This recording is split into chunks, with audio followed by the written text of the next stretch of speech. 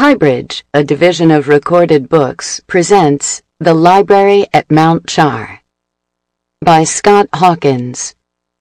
Read by Hilary Huber. Part 1. The Library at Garrison Oaks. Chapter 1. Sunrise. 1.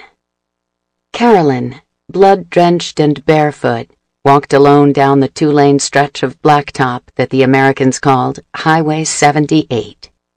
Most of the librarians, Carolyn included, had come to think of this road as the Path of Tacos, so called in honor of a Mexican joint they snuck out to sometimes. The guacamole, she remembered, is really good. Her stomach rumbled. Oak leaves, reddish-orange and delightfully crunchy, crackled underfoot as she walked. Her breath puffed white in the pre-dawn air. The obsidian knife she had used to murder Detective Miner lay nestled in the small of her back, sharp and secret. She was smiling. Cars were scarce, but not unheard of on this road. Over the course of her night's walk, she had seen 5 of them. The one breaking to a halt now, a battered Ford F-250, was the third that had stopped to take a closer look. The driver pulled to the opposite shoulder, gravel crunching, and idled there. When the window came down, she smelled chewing tobacco, old grease, and hay. A white-haired man sat behind the wheel. Next to him, a German shepherd eyed her suspiciously from the passenger seat.